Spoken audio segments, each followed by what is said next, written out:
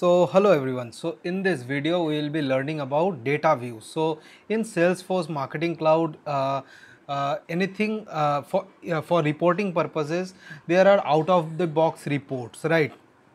But a case might arise when you have to create some reports which require some fields which are otherwise not present in the out of the box reports which are available. So in such a case, data views is something which will help you out. Okay, so clients sometimes want some data along with the data uh, which is already there in their use case, business use case. So they want to join those two datas and want a particular report, let's say. So in such a scenario, data views could help you out. Also some internal data like bounce data, or why the emails have failed, which are the users who have not received an email, or who are the people who clicked the emails after an email sent. All this type of things could be extracted from this data view using query activity in Automation Studio. Okay, so let's jump into this session, but before going further, a quick introduction about myself. I'm Prithviraj and I have been working in Salesforce Marketing Cloud for more than 3 years. That's pretty much about myself. So in this video we will first of all see what is data view. So what is data view? Data view, as I have already said, data view actually is to query some data which are otherwise not present directly out of the box in the reports, but you can extract that data from internal inside the application, but you can extract that using the queries which you will be writing. So in a moment I will show you the queries, what is how you have to write those and all. So it's used for creating custom reports. Okay, so there are multiple types of data views: bounce, job, click, journey, open, sent, all forms of data reports. Here are some which I have shown, but there are many. There is a complete chart which is provided. I will share in upcoming slides, and you can extract the data and whatever is the business use case, and you can generate reports. You can also one more thing is, you can also, after generating the report using cloud pages, you can also visualize those data using, let's say, charges or anything. You can do that as well. So that is one more thing. So if the user, if let's say the client wants, after the extraction of the report, the client just wants one link, and so you can always, after extracting those data, storing in the data extension, you can then look up all those data in a cloud page using mscript or ssjs, and you can display those data inside the cloud page. And you can also use chartjs or any library, and you can display that data, and the client, you can help your client out. So this is the thing. Then jobs data view, for every email or sms, whatever it is, there is a job id. So based on the job id, you can extract the data. So there are multiple data views. As I have said, there is bounce. So this data view helps you extract the bounced data. Okay, to view the bounced data for emails from the marketing cloud account, query the bounced data view in Automation Studio. So basically, querying using the bounce data view, you can basically extract all those emails, all those users who did not receive your email because there was some hard bounce, soft bounce, or whatever. Okay, from journey data view, you can extract, I have an example in further slides. So what you can do is, in journey data view, you can extract all those details related to a particular journey, all the emails who have no let's say, who have opened in a particular journey, or whatever is the use case. You can extract all those data. So before proceeding, I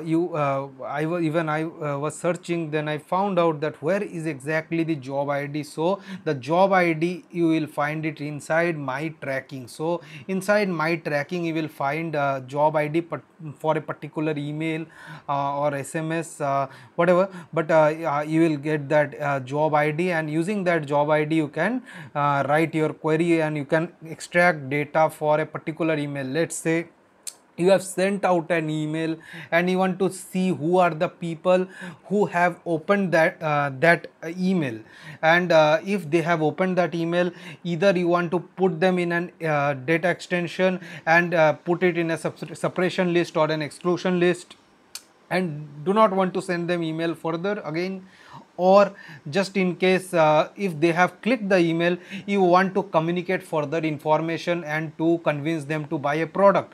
So for this type of use case you can use job ID to get that data. So here is an example where you have a query activity, and inside the query activity we have a query, and what is this basically doing is, for a particular job ID which is 12345 for an example, so it is bringing out all those subscribers who have opened that particular email with the job ID 12345, and it will put it inside a data extension, and now using that subscriber list you can further communicate information. So this is now this is a very important slide, and luckily I found this information from this website by Zuzuna, and this is really helpful, so I just included this in my slide, and this actually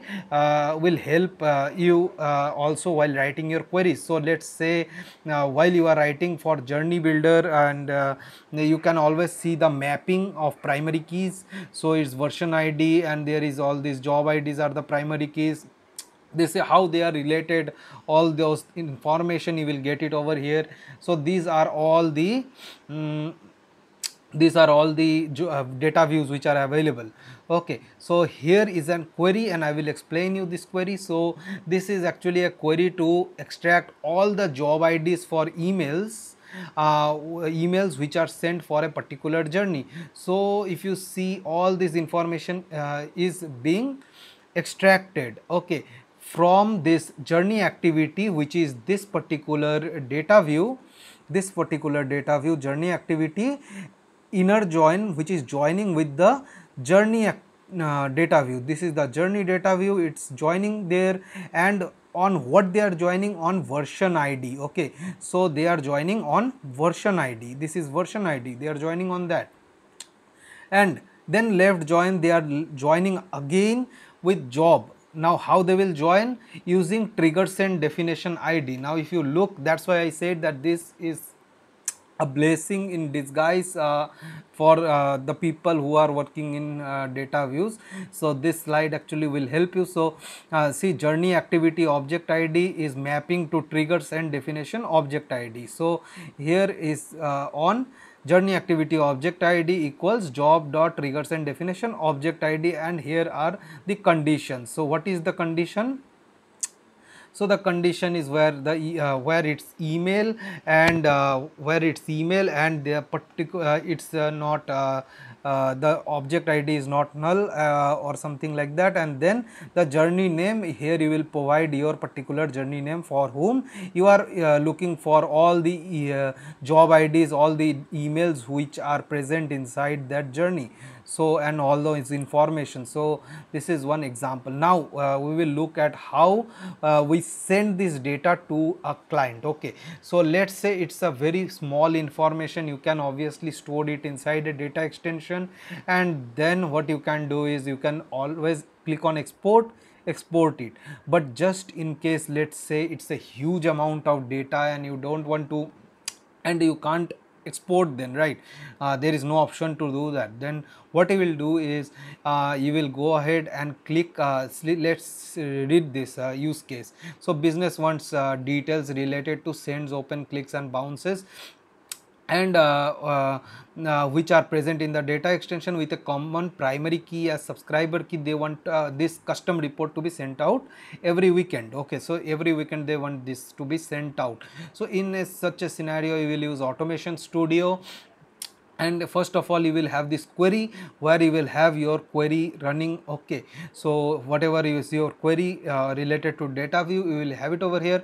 Then you will have it have a data extract. Now what data extract will do is it will take your data extension and put it in safe house. Safe house is kind of a black box, you can't access, but it's for safety that first you have to transfer it to safe house, then from there it will get transferred using file transfer activity. So after this query activity is transferred to safe house, then data, after data extract activity there is a file transfer activity which will then transfer that file on, and you can schedule it by clicking on configure. You can schedule it to run weekly, and this automation will run weekly, generate this report, put it in a particular data extension, and this data extract activity will be of type data extension, and you will put it inside safe house, and from there it will be sent to a file FTP folder from which the client can download. And after this you can also include an email notification of type there is a email type of activity, and you can include that so that the client gets notified that the report is ready and for him to look. Okay, so this is a business use case, and that's from my end. So hope you enjoyed this video, you learned something from it. So thank you everyone, bye.